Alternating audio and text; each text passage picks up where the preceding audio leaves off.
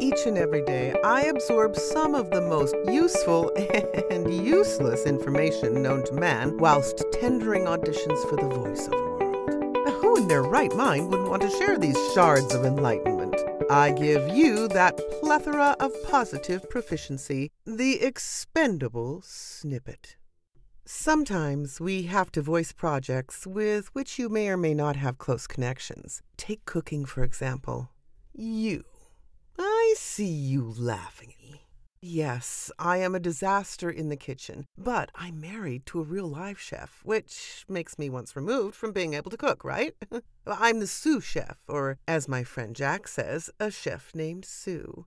And who doesn't watch the chef shows on TV? I mean, the wisdom and encouragement of these celebrity chefs. Call that Baba Ganoush, you moron. The hobo outside the front fucking door can make spotted dick better than you Oh my, that certainly is something, isn't it? So let's go back. Way, way back.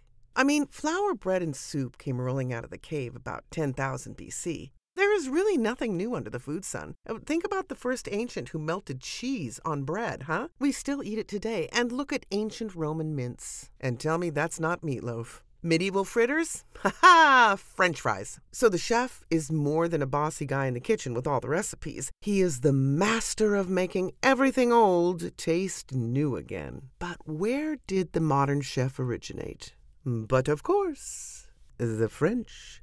The modern kitchen can be chalked up to Georges-Auguste Escoffier, who was charged with documenting and modernizing the French cooking of Antonin Carême. Escoffier's kitchen practices became standardized worldwide. His 5 mother sauces are much revered. In short, he elevated the profession, and his Le Guide de Culinaire is still the backbone of most modern professional kitchens. But here we are, thousands of years after Nod-Rog Yasmar emerged from the cave with cheesy yak soup, followed by a delightful berry and fig ice.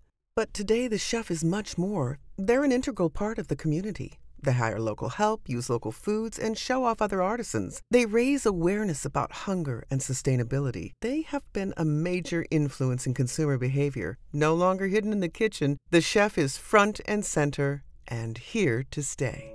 So, there you have it. Yet again another expendable snippet. Do with